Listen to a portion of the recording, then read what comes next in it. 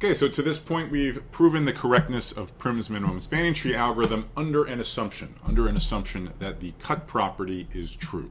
So the purpose of this video is to supply the missing proof to convince you of this cut property.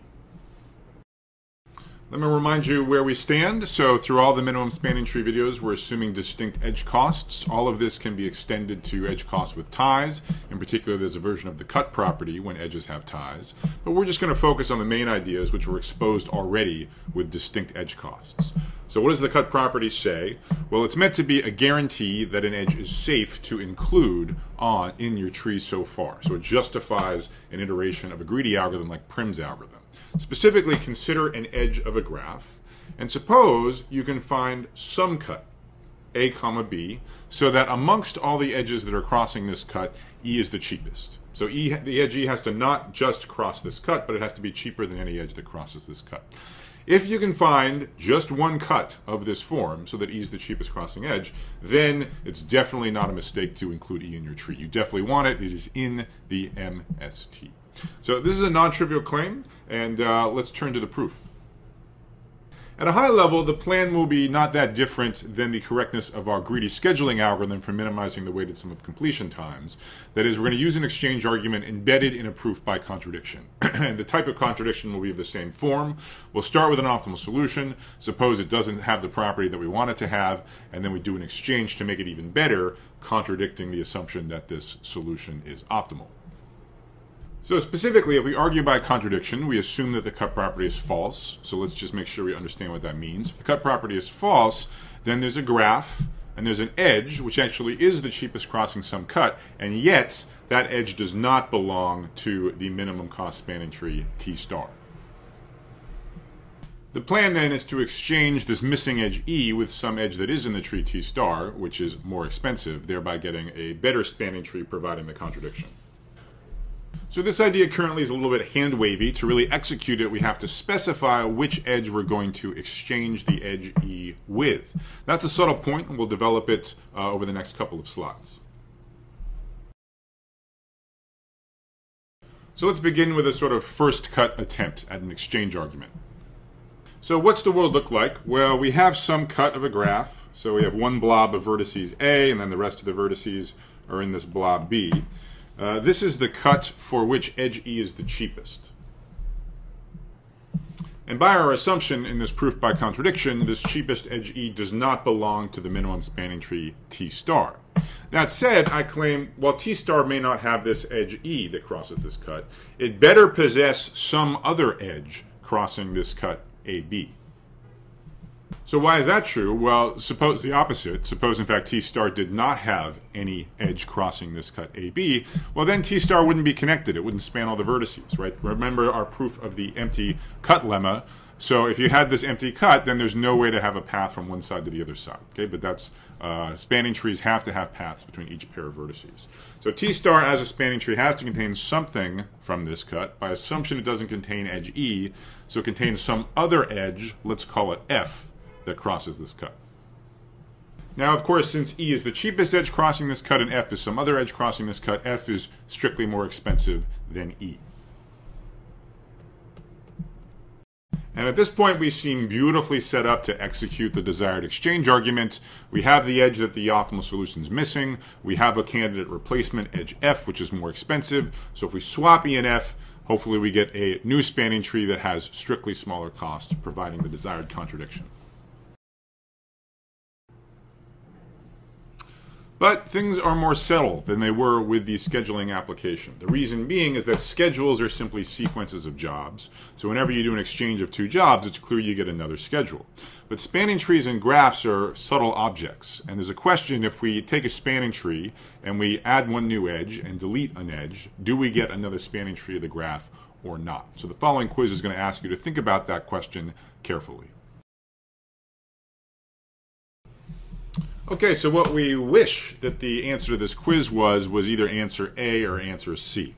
So A would be the cleanest solution if it were always true that when you take a spanning tree, you take an edge outside of the spanning tree, and then you swap those two edges, you get a new spanning tree, then in fact our proof of the cut property would be done, right? We would just go on that previous slide, we would rip out the edge F from the spanning tree, we'd plug in the edge E, because E costs less than F, we'd get a spanning tree which was cheaper, and we'd be done. That would be our contradiction.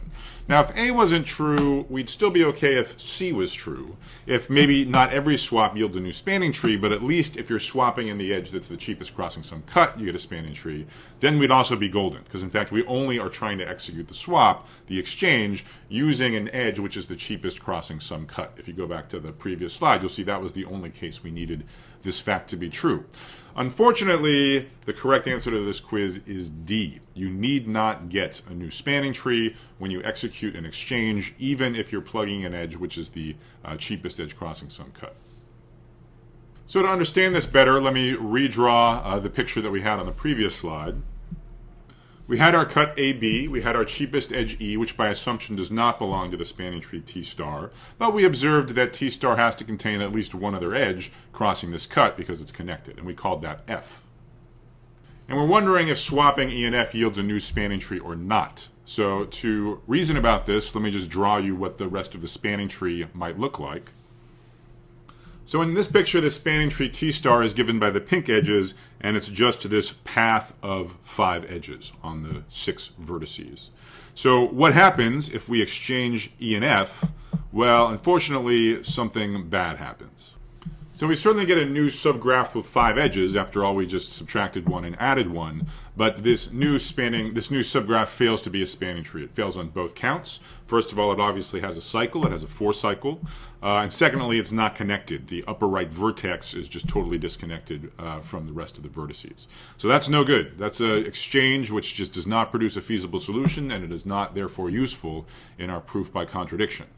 Now, if we wanted to salvage some hope from this seemingly promising proof plan, we could take solace from the fact that there's not just one pink edge crossing the cut AB. F isn't the only one. There's actually this other one on the bottom. So let me call that E prime. Now, E being the cheapest edge crossing this cut overall, not only is E cheaper than F, it's cheaper than E prime also. So in some sense, with our motivation, we could care less which edge we exchange E from crossing this cut, because it's cheaper than all of them. And we see that at least in this example, swapping with E prime yields a good solution. It yields a feasible spanning tree.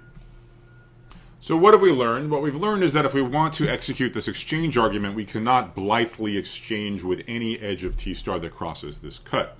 So the best case scenario, so what we're hoping is true, that we can always find some suitable edge, like E prime on the previous slide, so that when we execute this swap, we do in fact get a spanning tree. And I'm happy to report that we can indeed always do this. So what I need to explain is the procedure by which we exhibit this edge E prime, which doesn't get us into trouble when we swap, which still gives us a spanning tree after the swap. So let me explain the procedure by which we identify this magical edge E prime that we can swap with and still be a spanning tree. So here's the way to think about it. So we've got this spanning tree T star. We've got this edge, which is not yet in T star. Now, if we just plug E into T star, we're going to get a cycle. Why? Well, a spanning tree, remember, it has a path between each pair of vertices. So if this new edge, maybe its endpoints are U and V, T star already has a path between U and V, so when you plug in this new direct edge between U and V, it closes the loop. It gives you a cycle. So let's go ahead and call that cycle capital C. Let me also redraw the picture from the example on the previous slide so you can see what that cycle was in that special case. Now here's the pattern to notice about this cycle capital C, at least in this example, which is that the lousy edge, the edge F, for which when we swapped we didn't get a spanning tree, that's off of this cycle capital C. Whereas the good edge, the edge where we could do a swap and get a spanning tree, E prime, that's on this same cycle capital C. And that turns out to be true in general. So when you add the edge to the spanning tree and you get a new cycle, that cycle is what furnishes the candidates for swaps that will give you a new spanning tree. So the one lingering concern then, we have this cycle. All edges of the cycle are going to be good candidates for swapping. We just need to make sure that there is some edge that actually crosses this cut AB, like the edge E prime does in the picture. But here we're going to rely on a fact from a previous video, the double crossing lemma. Remember, the double crossing lemma says that if you have a cycle that crosses a cut at least once, then it has to cross it twice, right? So if you cross once, then it has to loop back around, and then looping back around, it's going to cross it a second time. So this cycle capital C, we know it crosses the cut AB once. That's because it includes the original cheapest edge across the cut E. So it's got to cross it a second time. There's got to be an E prime in the cycle crossing the cut, and that's going to allow us to do the swap and get a new, cheaper spanning tree, completing the contradiction. So just to spell things out in a little more detail, so what we do is we first say we use the double crossing lemma. So we have this purported minimum spanning tree T star. We have this cheap edge E not in it. We plug E into the spanning tree. We get the cycle. We call the cycle capital C. The cycle crosses the cut AB once through the edge E. It crosses it a second time by the double crossing lemma. We're going to call that edge E prime. Since E prime crosses the same cut as E, we know E prime is strictly more expensive than E. Remember, E is the cheapest one crossing this cut, AB. So now what we do is we execute the swap with this new edge E prime. So E prime's in T star. The cheapest edge E is not in T star, so we can swap them. We can rip E prime out, we can stick E in. Now something I want you to think through carefully at home, convince yourself this is true, is that because we plucked E prime from this cycle, this new tree, which I'm going to call capital T, this is a spanning tree, necessarily. You know, intuitively the reason being, you plug in E, you get this one cycle involving E, and then when you rip out E prime, you destroy the cycle. And because it's on a cycle, you don't destroy connectivity between any pair of vertices. There's still one path between each pair. But make sure you believe that, convince yourself at home.